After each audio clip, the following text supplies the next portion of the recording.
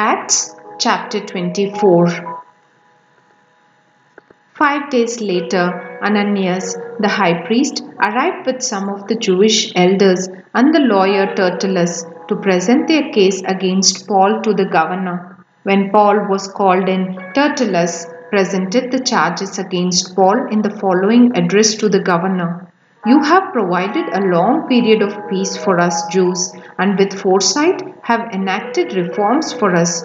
For all of this, Your Excellency, we are very grateful to you. But I don't want to bore you, so please give me your attention for only a moment. We have found this man to be a troublemaker who is constantly stirring up riots among the Jews all over the world. He is a ringleader of the cult known as the Nazarenes.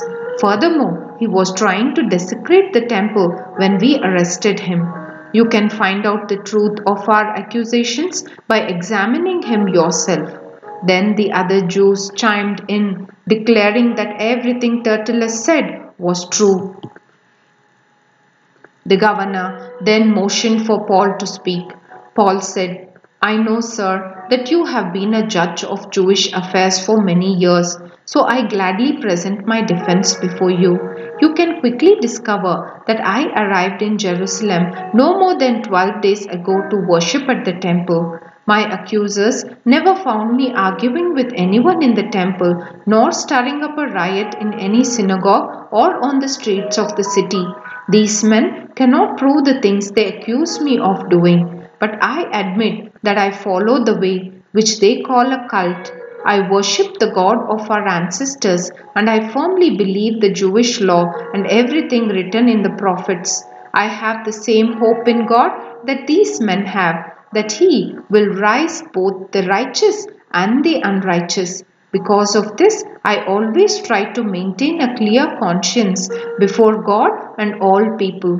After several years away, I returned to Jerusalem with money to aid my people and to offer sacrifices to God. My accusers saw me in the temple as I was completing a purification ceremony. There was no crowd around me and no rioting, but some Jews from the province of Asia were there, and they ought to be here to bring charges if they have anything against me. Ask these men here what crime the Jewish High Council found me guilty of, except for the one time I shouted out, I am on trial before you today because I believe in the resurrection of the dead. At that point, Felix, who was quite familiar with the way, adjourned the hearing and said, Wait until Lysias, the garrison commander, arrives. Then I will decide the case. He ordered an officer to keep Paul in custody, but to give him some freedom and allow his friends to visit him and take care of his needs. A few days later, Felix came back with his wife Drusilla, who was Jewish. Sending for Paul, they listened as he told them about faith in Christ Jesus.